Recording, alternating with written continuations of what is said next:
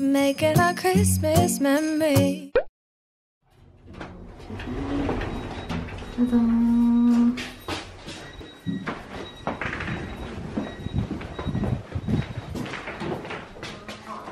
영국은 어제부터 4일 동안 이제 부활절 연휴거든요? 이스터 홀리데이라고 날씨가 엄청 좋아요. 이제 썸머타임이 시작됐기 때문에 해가 많이 길어지기도 했지만 화창한 날씨가 더 많아가지고 기분이 되게 좋아요. 산책하고 어디 돌아다니기 정말 좋은 날씨가 됐어요. 내일은 저희가 시댁 가가지고 이스터 런치를 가족들이랑 하기로 했는데 오늘은 장 보고 쇼핑하고 그러려고.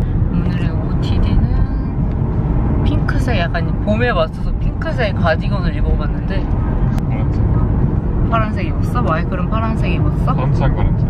항상 파란색. 머리가 되게 많이 길었어요 여러분 벌써.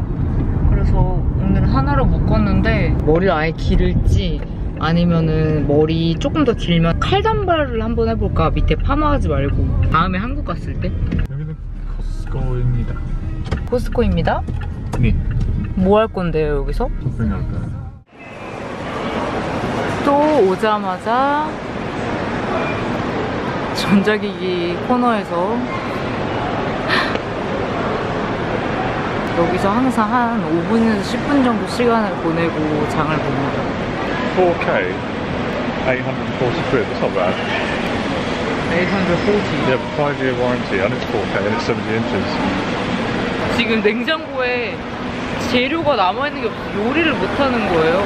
오늘 장을 꼭 가야 했어요. 원래 오늘 꽃놀이 가려다가 오늘 나왔습니다. 야, 우리 미니도 필터. 브리타 필터도 해야 되고.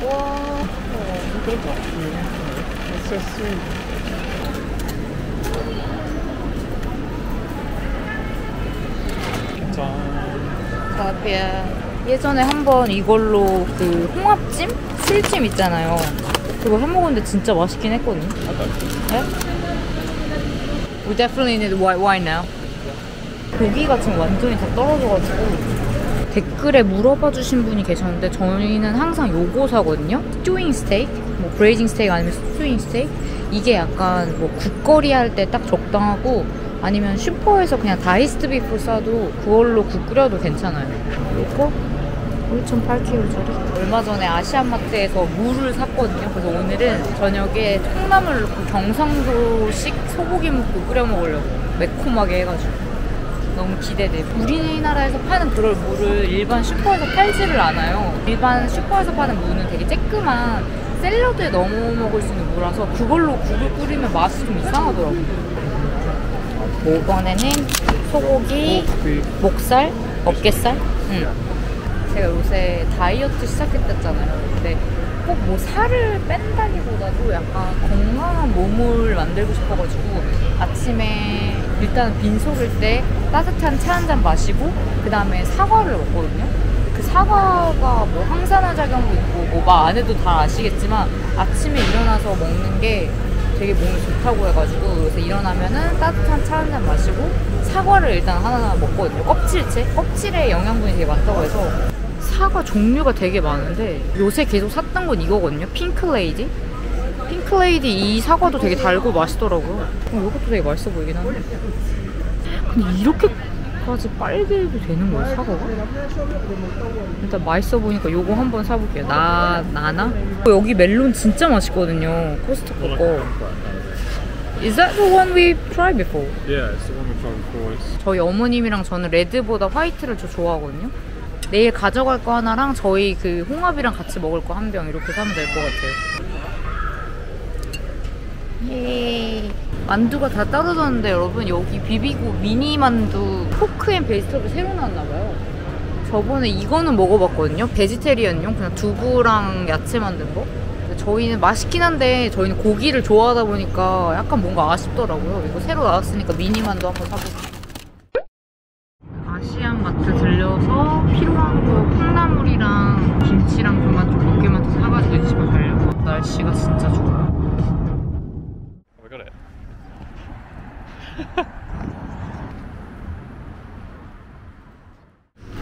숙주가 있고 콩나물이 있어서 콩나물 사야 돼요. 먹고 끓이려면. 진간장은 있고 국간장은 사야 돼. 고기김치로 하나 사고. 코리안 라면은 새. 물이 마일드가 있는데 이건 한 번도 안 먹어봤는데 맛있어요. Oh, it's in rice. I think Seoul Plaza might have that. Yeah, probably. But have you tried this? 육개장. This is fun.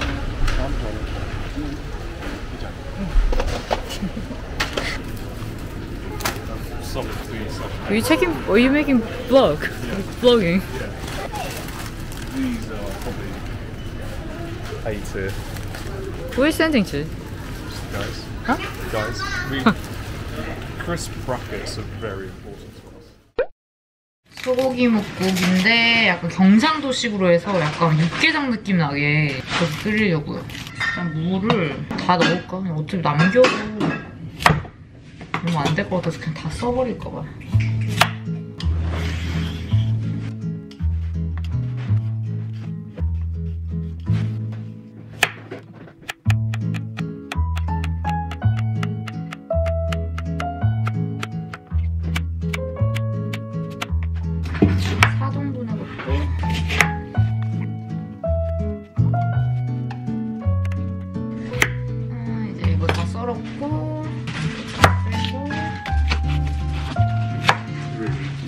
크게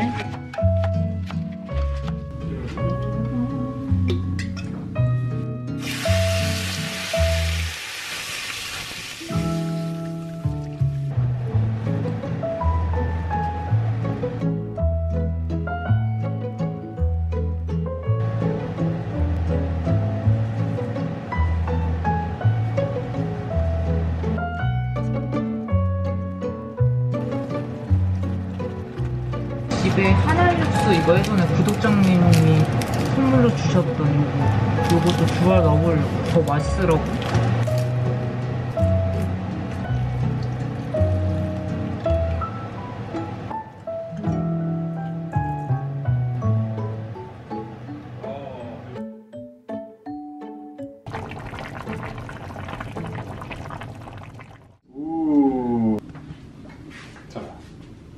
엄지와 엄지 위치에 따라 따라?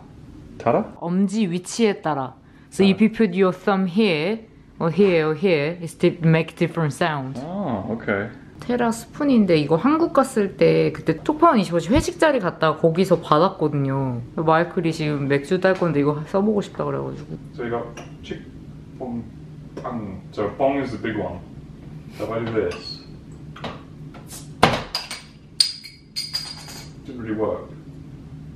It just made a mess. It didn't work. It made a mess. The lady, she did it and then made a really big like. Is it? Yeah.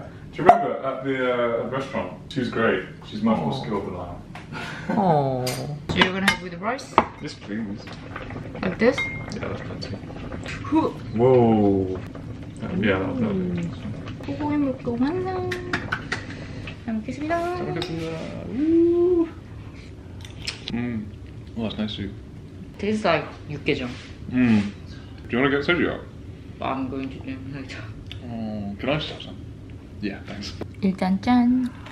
마이클은 결국 자두의 이슬을 땄어요. I know I should have probably just plain soju, but that's still really nice. Cheers. It made a good sound. 지금 저도 화장실에 있고요. 최근에 좀 인터넷에서 재밌는 걸 발견해가지고 짜잔! 앞머리 가발이에요. 예전부터 있었잖아요. 근데 이거를 제가 인터넷에서 왜 알고리즘에 그게 떴는지 모르겠어요. 이거 다이소에서도 팔더라고요. 근데 저는 이제 영국에 있으니까 다이소는 못 가고 인터넷으로 시켰는데 앞머리를 가서 또 갑자기 또 자르고 싶은 거예요. 근데 제가 한번 집에서 시스루 비용으로 예전에 한번 잘랐었잖아요. 그때 영상으로도 찍었었는데 시스루 비용의 장점은 조금만 내니까 뭐 냈다가 옆으로 넘겼다가 하기가 용이하기는 한데 아무래도 그 풀뱅의 무거운 느낌은 안 나잖아요, 당연히. 근데 요새 또 약간 풀뱅이 유행하는 것 같더라고요. 지금은 제 계속 앞머리가 없는지 거의 지금 7, 8년 정도 이마를 내놓고 다녔는데 원래 제가 고등학교 때부터 대학교 졸업할 때까지 되게 무거운 풀뱅을 고수를 했었어요. 심지어 여기 눈썹 살짝 아래에 있는 그 길이로 오는 풀뱅을 진짜 오랫동안 고수를 하다가 아무래도 이제 앞머리가 있으면 좀 영해 보이는 이미지가 있잖아요. 어느 정도 사회에 나가고 나니까 뭔가 성숙해 보이고 싶다는 생각이 또 들어서 그 이후로 앞머리를 열심히 기르고 지금 거의 몇 년째 계속 그냥 앞머리 없이 이렇게 지내는데 갑자기 요새 또 그런 풀뱅이 너무 예뻐 보이는 거예요. 뉴진스의 멤버들도 그렇고 분명히 제가 알지만 자르고 나면 분명 후회할 것 같은 거예요. 이 앞머리로 되게 자연스럽게 하는 그런 영상이 떴는데 나쁘지 않은 거예요. 그냥 기분 내고 싶을 때만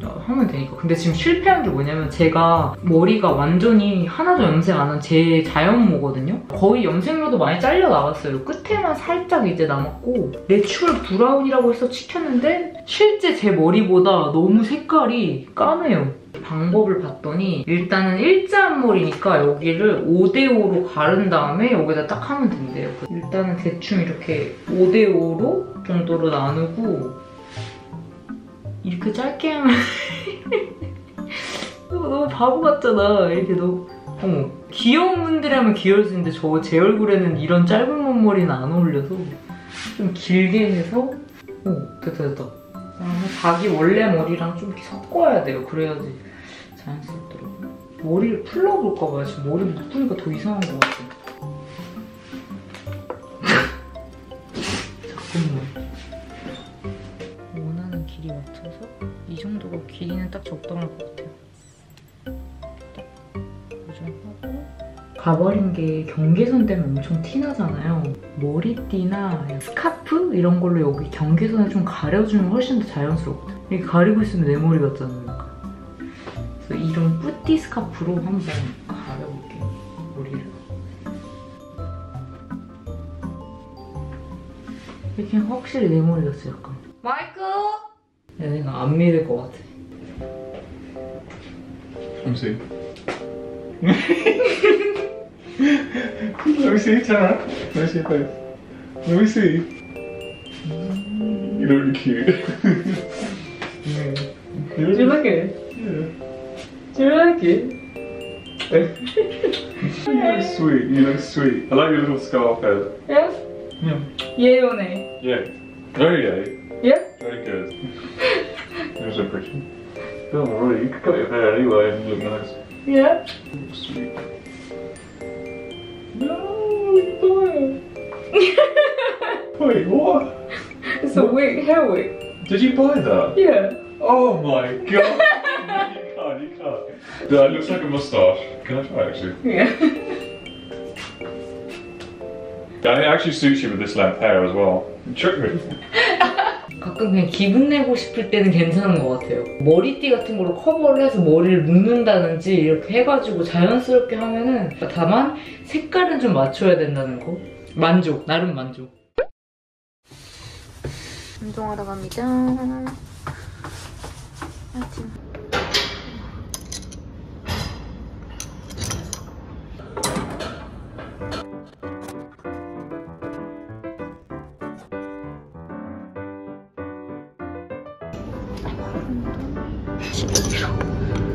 저번에 18kg 했다가 다음날 팔이 안 올라가가지고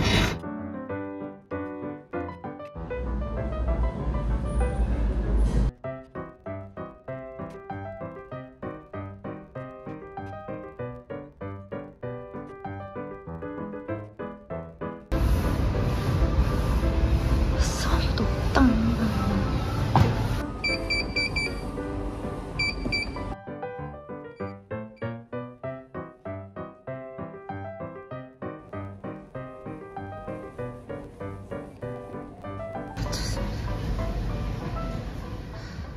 집에 와서 스트레칭을 하는데 헬스장에는 이 폼롤러가 없거든요. 제가 얼마 전에 이거를 샀거든요. 사실 마이클도 자기가 쓰겠다고 해가지고 아마존에서 같이 구매했는데 눈치인데 풀어주는데 너무 좋아서 진짜 시원해요. 이게 마사지 하는 것 같아가지고 아주 중독됐어요.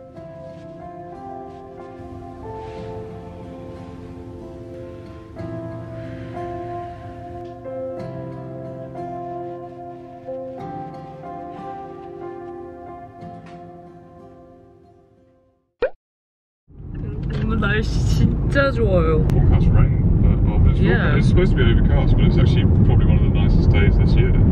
오늘은 시댁에서 다 같이 이스터 홀리데이 런치를 하기로 해가지고 지금 가고 있어요.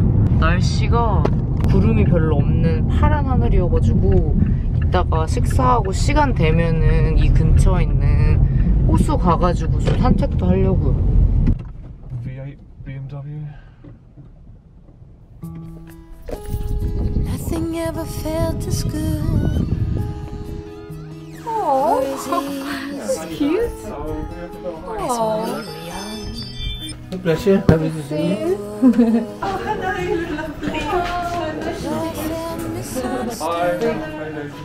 Fine, thank you. It was a You're pleasure running away My 5 trip. with you. We were just children. 오늘 자켓 없이 이렇게만 입고 나왔는데 춥지는 않아요. 딱 좋아. Crazy night. 너무 입어가지고. Yeah, we want some white wine. It's nice. Yeah, we've all got crazy night. It amazes me that we didn't fall apart harder than we did.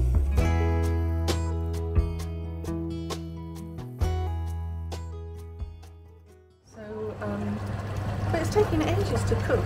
It's a cabbage. Yeah, tough cabbage. Oh. Yeah, I put passata, a little bit of passata.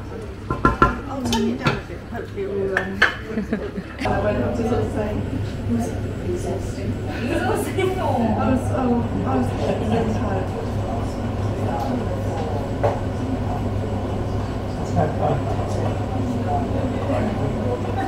Write this card so he can't see through. Oh, thank you And so also, much. I bought this just before I went with this little mouse. So he doesn't get the idea.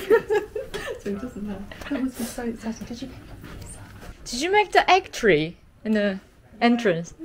Oh, that's so cute. These ones I've had for many years, from when the children were little. Oh, Those are- really? You still keep them? They're quite old. Oh, Yeah. so cute. Look, Simon. Look what Simon Biscuit. Yeah, biscotti, but Oh. here's a different flats. He's kind of different. Pistachio. Yeah, Is he's that got pistachio. I use almonds. My almonds are from Italy. Aww. My friend bought them for me. So I've got a little bag for you. I've got a bag because I did a lot of baking yesterday. So, oh wait, let me get the presents that I bought from the meal. Wait. You know, these observations. Oh, cool. Oh, nice. Still playing. That's your She better than me. Oh, do you know what? I bought this seaweed. And you know your mum gave me Oh this? yeah, that's really nice. Always Nora. keep it in Seaweed. here. Yeah. Oh, I've eaten the whole one already. Kirkland one in And there then, once. because I always have, you know, when in the evening when I get a bit picky, when I come home from work, I made flapjack with the oats. Oh. I use these oats. I made a porridge, It's really but I good. have it for dinner Yeah. every day. Yeah. It's really good. That's what I have for my lunch every day at school. I take it in a jug. Yeah.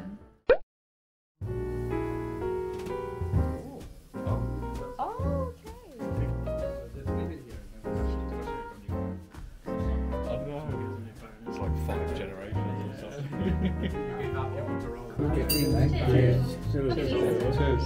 Happy Easter. Bless you. That's all. Yes. Just some more fish.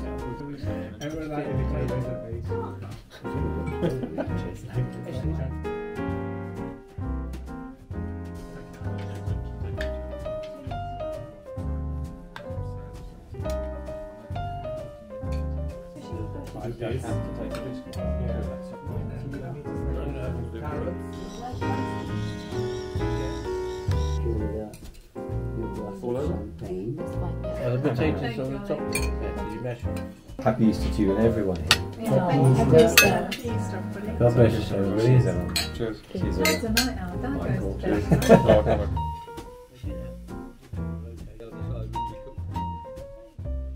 The new Italian one, which is good for the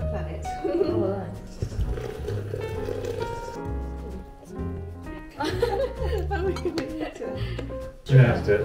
Alexa, set timer for 5 minutes. 5 minutes, starting now. Looks amazing. Yeah. Rabbit cakes. Rabbit.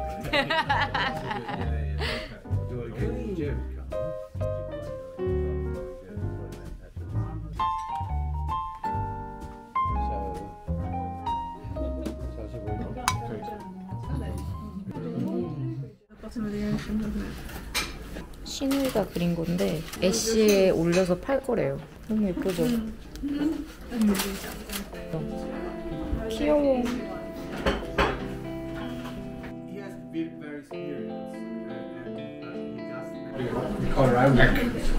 And then he has like 아? 계란.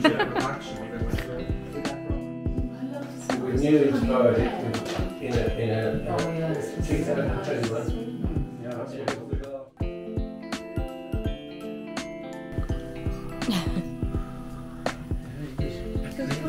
that song. And it might be. It's in there somewhere. I know it's in there somewhere.